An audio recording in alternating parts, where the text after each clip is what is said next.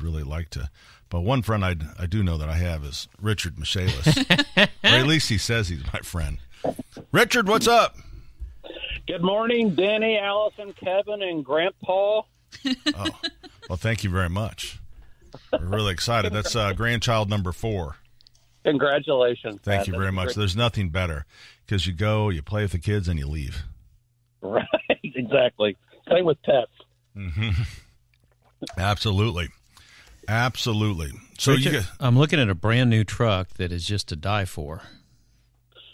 Exciting times. I mean, it's funny what excites me, but we rolled a few more new vehicles into the fleet. And, did you get a new one? I'm trying the Ford Transit this time instead of the Chevy vans. They're a little taller and a little longer, so we'll see how it goes. That one thing, my techs loved me more when I let them go into the back of their van and stand up. That was the one thing that they loved, and they weren't 6-footers. I mean, but by golly, it's just a beautiful van for all the Michaelis equipment. So, what will go in here? Will this be remediation for floods and fires and stuff? Yeah, those 2 trucks they'll be for the water team and the water mitigation team. And then we've got a couple pickup trucks. We've hired 2 project managers and an estimator in the last 2 weeks. Wow, So busy boys. when you hire, you've got to buy more vehicles because that's just the name of the game. So exciting times. We're busy. All services are busy. God, Richard, I'm looking at a fire. You know, I didn't see this text. You sent this to me in April. Where the hell was this fire at? I don't know. I texted you a picture of the fire. Yeah, on Saturday, April 25th. That's Brad's car wash. There was an explosion. Is that it? No, this looks like this is a masonry building. Man, that thing was fully involved. Well, read the text. He says, I'm not there yet, so I don't have a whole lot of information other than the major explosion likely produced by natural gas. Oh, yeah. That is where that was.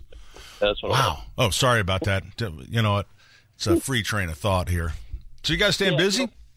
We are busy, and we're busy with things like water and basement waterproofing and a lot of roofing, storm damage, just from, the various storms, I guess, it's rode through town. So, we're staying busy. I can't say there's any spikes out there. It's just business as usual. Right. We're blessed. And that brings up another thing. You guys still do construction projects, too. I mean, my neighbor still brags about, you putting that upper level in their garage. So there's other jobs besides the remediation stuff. Absolutely. I'm looking at a room addition I think it's Tuesday.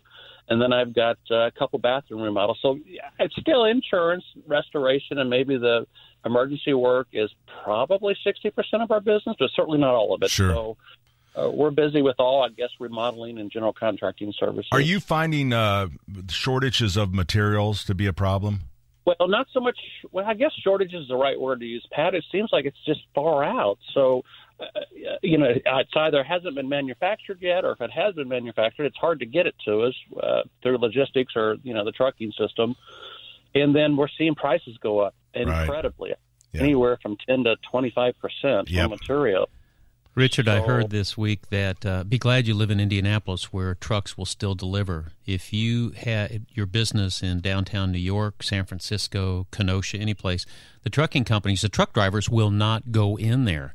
And so now they're setting out these outside depots for people who live in the city who are running businesses to pick them up because nobody's going to deliver. So is that because of the protests? Yeah, because of the riots. I'm not going to call them protests anymore. But anyway, that's shut down commerce in these cities, and the truck drivers won't go in. So good grief. I'm happy that you live in Indianapolis, son. There you go, Richard. Well, thanks for hanging out with us. You at the lake today? I am, yes. Good for you. I'll be up later. Pardon me? I'll be up later. Okay. Right. I'll let you. Let me know when you're close by. I'll get the the grill. I want to leave from here. Do you have an extra suit for me? I do. Absolutely do. See you later, Richard. It's the Michaelis Corporation, 844-FIX-INDY. Everyone's going, ooh. The Michaelis Corporation, construct, renovate, restore.